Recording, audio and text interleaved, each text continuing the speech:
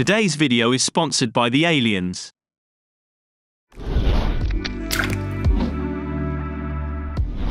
Open your clip in the Fusion page and add a glow node.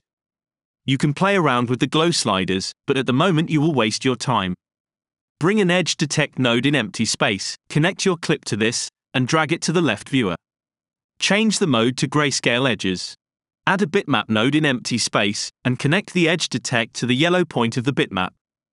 Change the channel to luminance, and connect it as a mask to the glow node.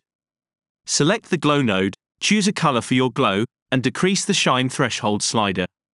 Now you can go back to the edge detect node and play around with the settings. Go to the bitmap node and adjust the soft edge slider to your liking.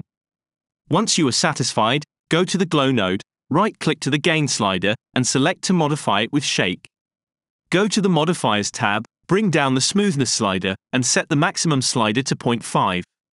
For the smoothness slider, lower values equals faster flicker. If you like this clip, subscribe to this channel. If you didn't, you'll be visited soon.